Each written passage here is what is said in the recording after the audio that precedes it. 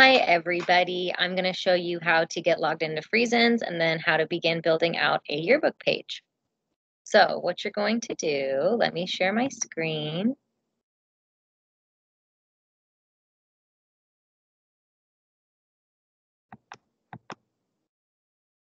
You're going to go to Friesens login, which is logon.friesens.com, and it sends you here to your login stuff. So go ahead and hit login.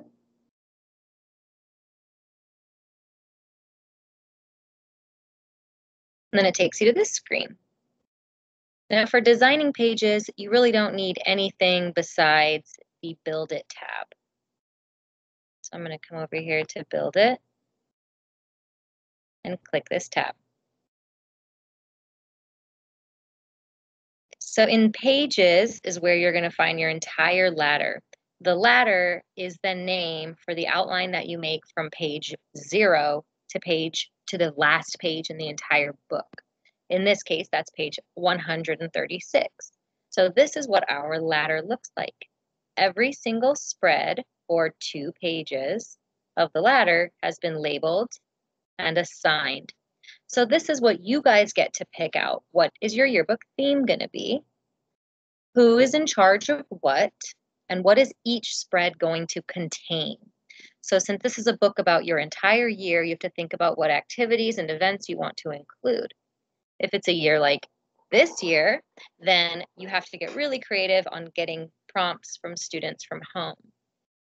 So we have the cover here, and then all of our spreads below. They're all labeled, as you can see. Laura will be doing memories.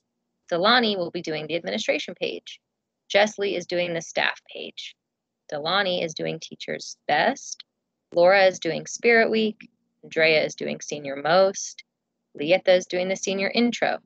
And then we will load in all of our senior portraits, all of our junior portraits, all of our sophomore portraits, and all of our freshman portraits. We're including a top 4. We're including an intro for each class, including candid photos of the students from the class, whether it be junior, senior, sophomore, or freshman. We are then moving into, these are all of the portraits, there's quite a lot.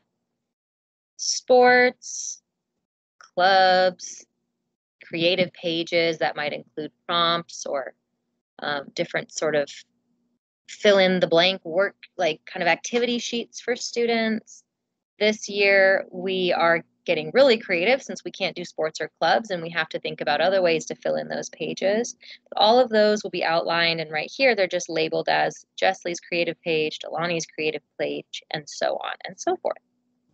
So you'll see how all of these are labeled, and the ladder is nice and clear and clean and finished, which is what we want.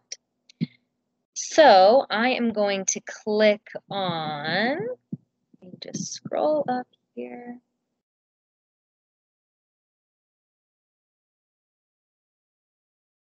I'm going to click on this page because I don't think that anybody has done anything with it yet.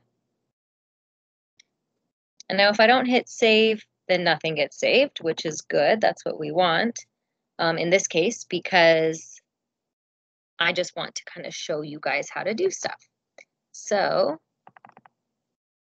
you're going to double click on the page. I'm not going to save it so that none of my work gets saved, but normally you would want to save all your work as you go, unless you're just kind of experimenting or playing around with the page, then you can do whatever you want, not save it, and it's totally fine. So it's going to open up this whole separate little page for you here, and that's going to it's going to show you what the 2 pages look like.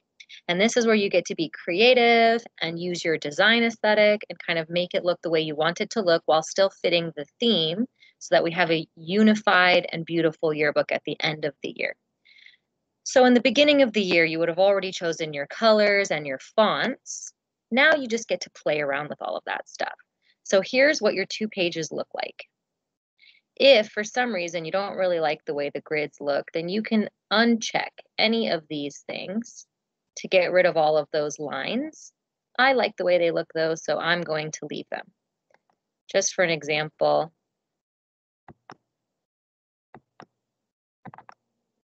you see what it looks like when you get rid of some of that stuff?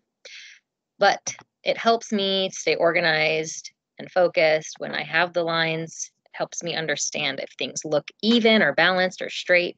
So I'm going to leave my columns up. I'm going to leave all of my grid lines up.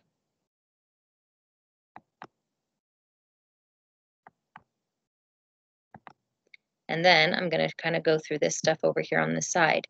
You're mainly going to be using photos that you guys have uploaded to put in and drag over here. Here's where all the photo categories are. And I'll show you guys how to upload photos into that later. But in case you were ever wondering what these things are, they're just other stuff for you to play with, like templates that Friesens has already made, backgrounds that Friesens already came up with, clip art, text bubbles, and fun stuff like that that you can kind of play with, should any of that stuff be interesting to you. But here we're just going to be using the images that we already have. Now, let's say that this is my spread and I know that I want to make it all about Arizona sunsets. So I'm going to click this T where it says add text. I'm going to click down here and it gives me a text box. Now in the text box, this is only 12-point font, so it's going to be super teeny tiny. I want to change that to be a little bigger. Let's make it 80 for now, just so you guys can see it. And we'll call it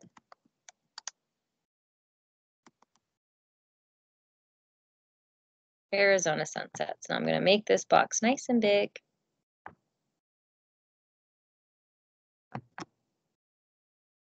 And then I can kind of move it wherever I want it. And then of course it's completely up to you whether you want to do one page here and one page here, or if you want to make the entire 2 pages your canvas. That is your call. You're the creative director of your own spread. You just have to think about what you want beforehand. So here's the text. You can change the font if you want. Right here, the fonts have been preloaded for you guys in the beginning of the year. You guys chose the fonts. So I'm going to choose Limelight. You can also change the color of the fonts. I'm on a really slow computer. Sorry about that.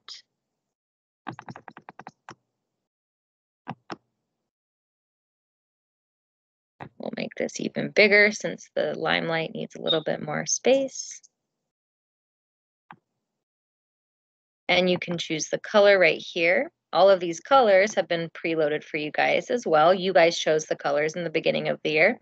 And it's nice to choose the fonts and the colors ahead of time so that you can create a sense of unity amongst all pages. So here's our text. Now let's say I want to load in some of the photos that students have been uploading. You literally just pull it over and drag it. You can expand it as big as you want. And just keep in mind that here's the border. You guys will decide as a team if you want the photos to extend all the way past the border, if you want to keep it within the border. And then you just move the photo wherever you'd like. You can add as many text boxes as you want to include student quotes, questions for students, prompts like where's your favorite hike in the valley, or what was your favorite hike that you took in 2020. You can also use these shapes up here to do lots of cool stuff. Like for instance, if I wanted to include a bunch of pictures that looked like mountain ranges, then I would select this triangle here.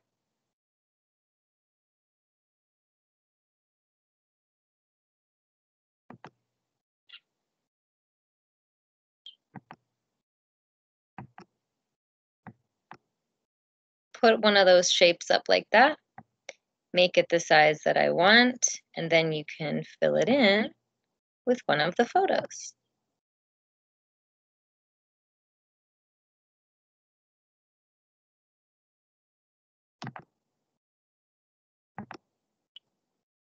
And you can kind of keep doing that.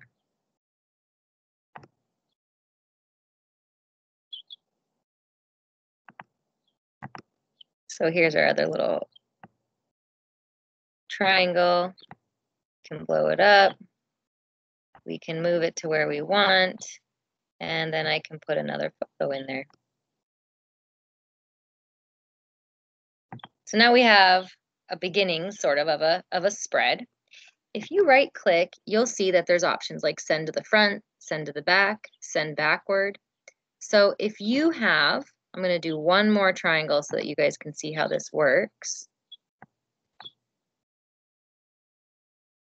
If you have all of your triangles here, put it right there, make it nice and big.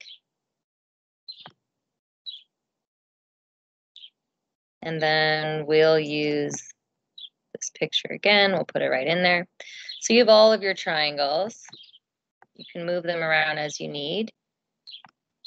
But let's say you want this one to go in the background. You highlight it, you right click, and you can either send it to the back, which makes it go all the way to the back.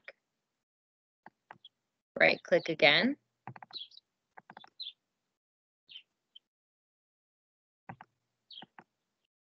You can bring it forward once if you want. Send forward, brings it forward one layer. You can even go again, send forward again. So that's kind of how you play with that. And now you see how it goes over the sunsets. If you want that to go behind, again, you just click it, right click, and send to back. And then it goes behind. So that is the main gist of how you get to start creating these pages.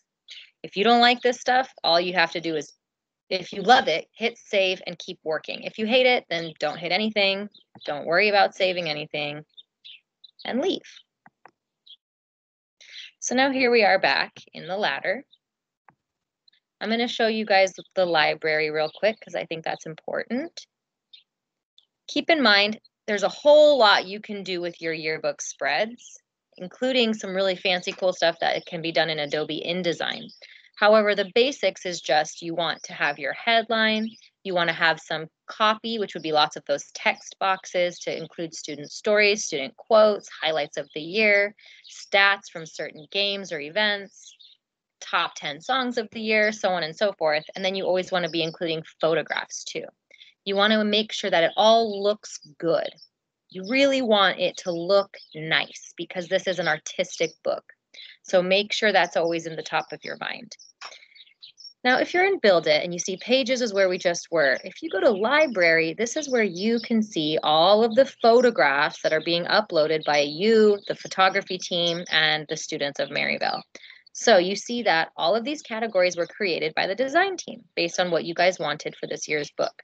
We have Arizona pictures, club and sports categories. We have candids of students just being silly, living life. We have different drinks that students like, homecoming and pets. We have the cover shoot, teachers, superlative page, all different types of sports and stuff. Now, if you go to the public uploads folder, this one is made by the publishers, and this folder has all of the photos that are uploaded by students using the Uploaded app. So this is a new category named Public Uploads, and this is going to always be changing as students load and delete their own photos from this. So this is kind of a free-for-all. We're hoping that students label all of their photos so that we know where to put them and how to categorize them. But it's a pretty cool opportunity for us to see students doing what they love to do in their own life, sending us photos from their phones, which I think is a really cool opportunity. But otherwise, if you want to upload photos, you just hit upload. You select the category that you want to upload to. These were all created by you guys, remember? And let's say Arizona, you would browse for files, leave this box clicked. It helps make our photos look nice and clean. And then you start the upload. And that's pretty much it. You always want to make sure that you do have a description and a title for your photographs. I hope that this was informative for you. Let me know if you have any questions. And remember, this is just the beginning. It's just the basics, but it should be enough to get you started for now. Have fun, keep your vision in mind, and make something beautiful.